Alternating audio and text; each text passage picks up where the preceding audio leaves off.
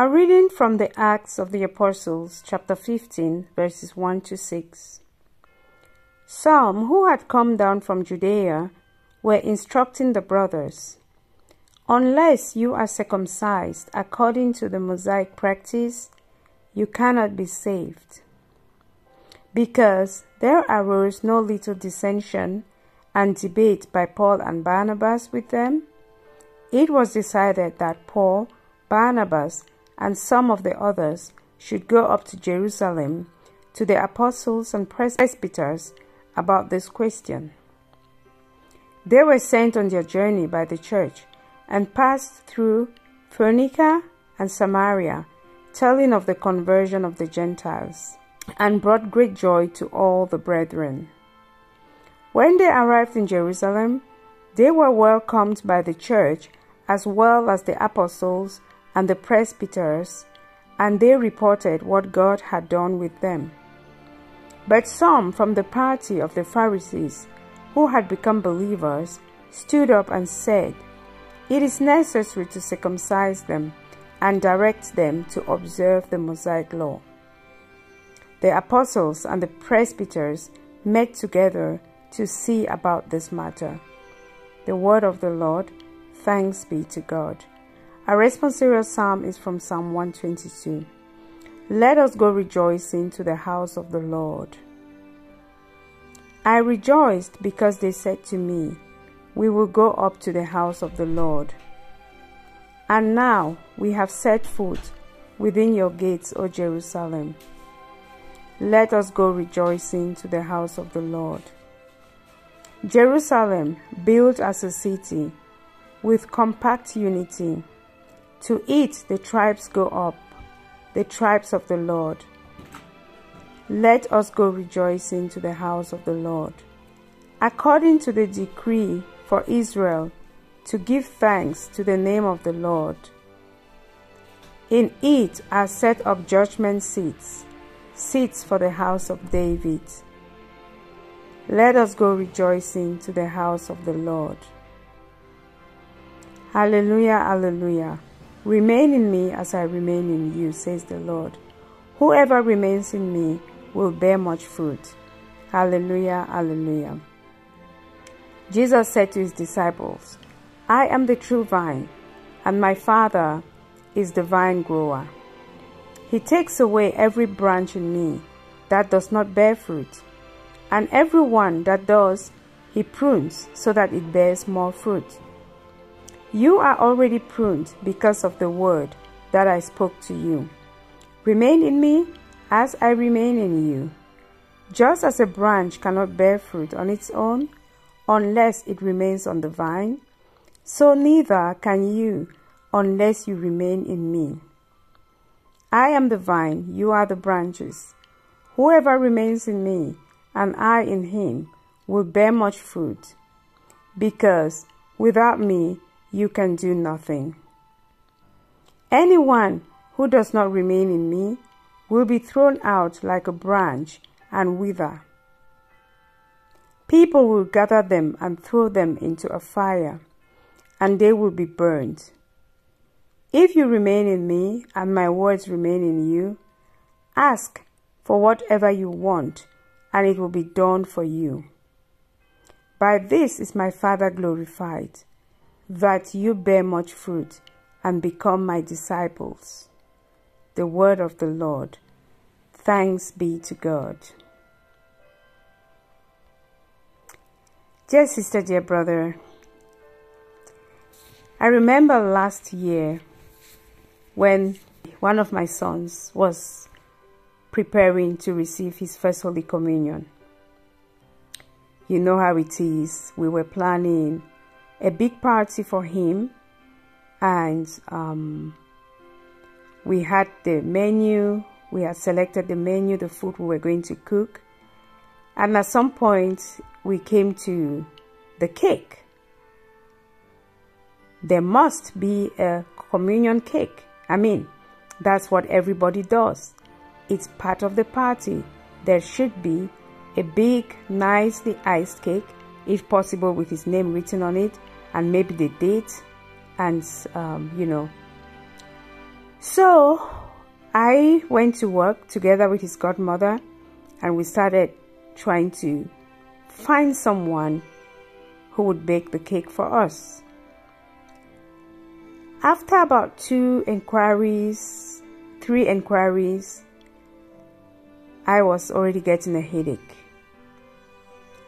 And we didn't even want a big cake, yeah, just something small, just something symbolic.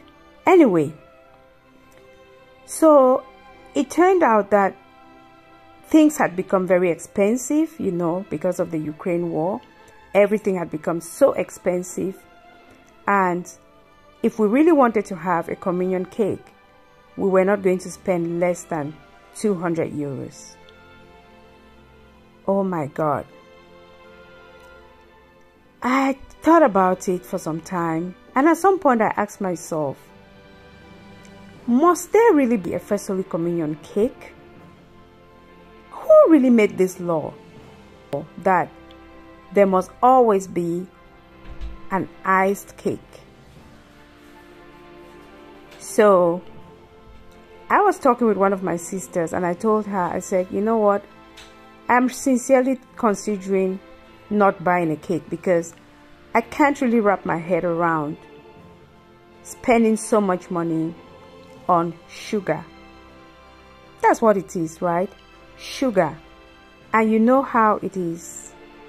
Most of the cake, the icing, which makes it so expensive, lands in the dustbin.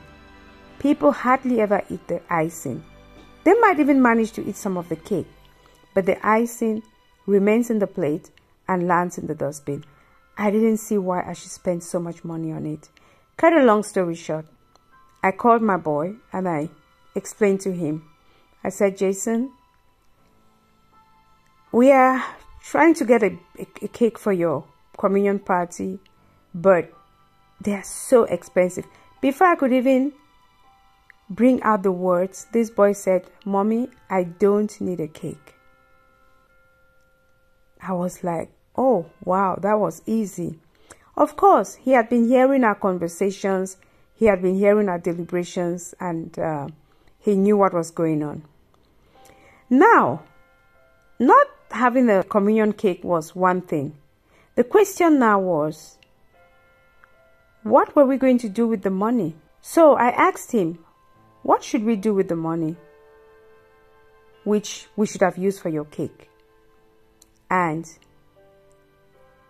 together we came up with the idea to send that money to the less privileged.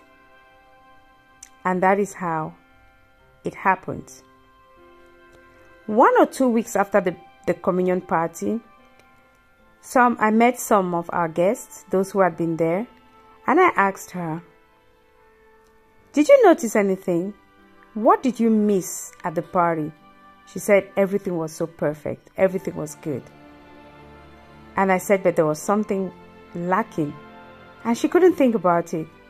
So when I told her that there was no communion cake, she was like, oh, now that you say it, now that you mention, my dear brother, I'm not saying that there's anything wrong with having a communion cake or a birthday cake or a wedding cake or whatever kind of cake. No, absolutely not. But I have a problem, the same problem that the new converts had in the first reading of today, which is the problem of rules. Someone makes rules and imposes it on everybody, and before you know it, you start hearing statements like, no, you can't make a party without an iced cake. You can't do A without B. And which is absolutely not true. Unless you are circumcised according to the Mosaic practice, you cannot be saved. Is that true?